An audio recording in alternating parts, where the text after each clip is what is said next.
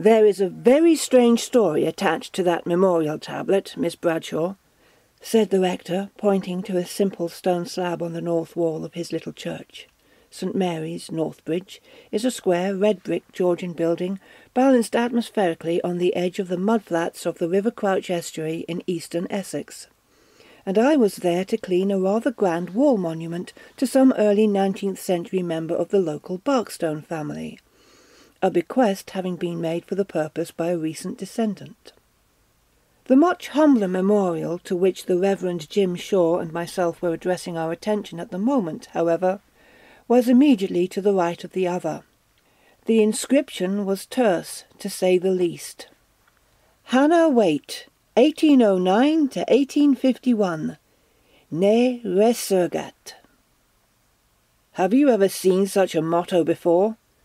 the rector asked, in a tone which made it clear that he was certain I had not. "No, I can't say I have," I replied. "Resurgam means I will rise again. It's found quite often on funeral hatchments, but ne resurgat looks like a subjunctive, so I suppose it must mean, let her not rise again." I can only think that someone wanted to make sure Hannah Waite stayed where she was. "You've hit the nail on the head," he nodded. "I went into the history of the Waites 10 years ago when I took up the incumbency here, and I always meant to write it up for a local magazine, but never had the time. It caused quite a stir when it happened.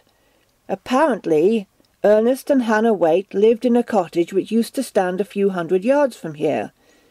Ernest was a violent man and a drunkard, but his wife seemed to cope with him until he somehow got the idea that she was a witch who was torturing him with terrible pains in the head." I smiled and was about to make some comment, but the Reverend Shaw forestalled me. "Yes, you're right, of course. The liquor was almost certainly the culprit, and his long-suffering wife completely innocent. At any rate, one day Mrs. Waite disappeared. Many of the neighbours believed that her husband had done away with her, but there was no proof. A week or two later Ernest also vanished, and when some of the villagers broke into the cottage to look for the couple, no trace of them could be found. Not, that is, until one of the searchers opened the larder door to reveal a grisly discovery: the decomposing head of Hannah Waite. That object was eventually interred here in the church, and the husband was never seen again, so I imagine he must have panicked and run away, maybe to Harwich and a ship abroad." "There was a superstition that the only way to prevent a witch or vampire from returning after death was decapitation," I said, after the rector had finished. "Perhaps that's why Ernest Waite removed his wife's head. I must say it's certainly a very nasty story. I'm not sure I should thank you for telling it to me." "Well," he chuckled, "it could have been worse, Miss Jane. I could have waited a few minutes and told you over lunch." Grateful for small mercies, I followed him to the rectory for the promised meal, stopping briefly on the way while he pointed out the site of the Waite's cottage. In the afternoon I had cause to remember Jim Shaw's narrative. I use a small step-ladder for work which is just too high to reach from the ground, and I needed it for the Barkstone monument. Stepping down after finishing the day's labours, I missed my footing on the bottom rung and made a grab for the wall to steady myself. The plaster gave way under my hand, and I was precipitated to the ground with a bump in a shower of plaster dust. For a few seconds my only thought was to make sure that no bones were broken and no damage done, to me at least. But after reassuring myself of this, the realization suddenly dawned that my hand, as it went through the wall, had come into contact with something peculiar, something which had felt distinctly like a set of teeth. This was, I'm relieved to say, rather more like what Nigel Pargeter found under Walter Gabriel's bath in the Arches than the mouth with teeth and with hair about it, which poor Dunning encountered under his pillow in Dr. James's Casting the Runes. Peering into the hole in the wall, I came face to face with a dry, lifeless skull, which I quickly deduced to be the paltry remains of Hannah Waite, whose memorial was a few feet above. In my fall, I had knocked the top of the skull away from the jawbone, and also dislodged a small, tarnished metal crucifix, which now lay to one side. Brushing myself down, I went to tell the rector of my discovery. I was naturally more than a little unsure of what his reaction would be to the havoc I had caused in the church, but I need not have worried. He was in his element, and spent the entire evening telephoning the local newspapers to make arrangements for reporters and photographers to call the next day. I was left to my own devices, so I made some cheese sandwiches for my supper and went to my bedroom with a paperback thriller. Before getting into bed, I spent a few moments at the window, gazing out at the grey expanse of the mudflat spread before me and lit by the full moon, which glittered strangely on the many little pools. What an ideal location for a ghost story, I thought. Whether the view from the window disturbed me more than I realized, or whether it was just the sandwiches, I had a very restless night with several unpleasant nightmares. In one of the most memorable, I seemed to be watching a scene taking place in a small, cluttered room where a tiny, plump woman was cooking what looked like a stew on a spotless range. Suddenly the door burst open, and a burly, red-faced man lurched in, and judging from his facial expression, I could hear nothing, began screaming at the woman.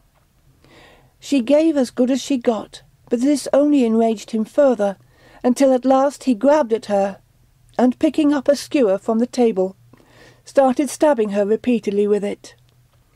In a dream you cannot close your eyes, so I was forced to continue watching. And eventually it became clear that the man, Ernest Waite, as I had assumed by now, was not trying to inflict a mortal wound, but rather a number of superficial ones. Why, I thought, the drunken fool is pricking his wife to find the witch mark. Apparently he was not finding what he wanted, as each wound bled profusely.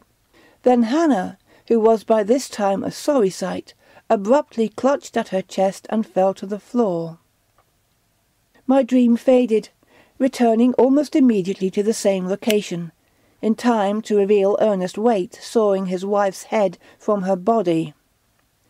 Mercifully my view was brief, and quickly melted into a new scene. The mud flats outside the Waite's cottage, where Ernest was digging a hole for a wrapped bundle which lay on the ground beside him. Had it twitched slightly? I fervently hoped not.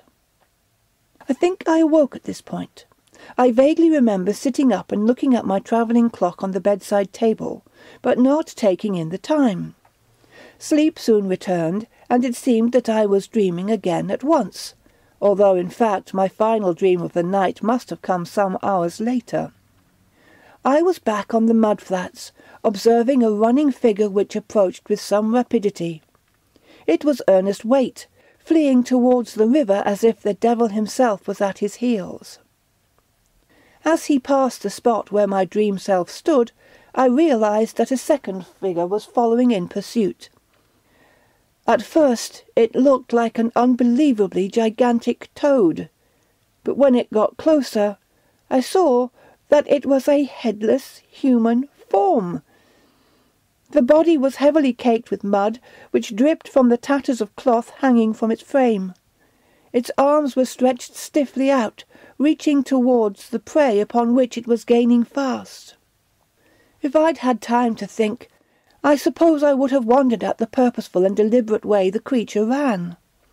Without its head it should perhaps have been groping and hesitant, but on the contrary it seemed to know exactly where it was going and what it intended to do. It quickly drew abreast of me, and I cowered back, not wishing to transfer its attentions to me. But as it continued on its relentless course, my terror suddenly left me, and I was overcome by a wave of compassion and empathy for this poor being who had once been a woman. At this moment my dream self was drawn irresistibly into the body of Hannah Waite. I shared her insane, overpowering hatred for the man who had killed her and buried her where she could have no rest, and I shared the awareness of her pitiful remnant of a body, the rankness and the pain. I was blind, but although surrounded by darkness, I saw quite clearly the figure of Ernest Waite, only a few yards ahead of me now, and struggling to free his sinking legs from the marshy ground. As Hannah reached her panic-stricken husband, I was flooded with a feeling of triumph. I wanted to stay, to enjoy and be a part of her revenge, but I felt myself being pulled away again, and my head was filled with a drumming noise. I awoke to the sound of the rector hammering on my door. It was 10 o'clock, I had overslept, and the house was in uproar. During the night, it seemed, someone had got into the church and stolen the skull from its recess. Reverend Shaw was full of self-recriminations because, in the excitement of the previous evening, he had left the church door unlocked. A careful search of the building and the churchyard by a small group of us, led by the local constable, produced no clues. The constable was puzzled by the fact that the thief had taken the skull, which possessed no monetary value whatsoever, but had left the altar candlesticks and other small items worth several £100. I must say that I was not puzzled at all. I wish I could tell you that I found a trail of muddy footprints leading to and from the hole in the wall, but I'm afraid this account has no such satisfactory conclusion. However, no living thief was ever found, and the skull was not recovered. These facts, combined with the untroubled sleep which I enjoyed during the rest of my stay in the village, led me to believe that Hannah Waite now rests complete and peaceful in her marshy grave.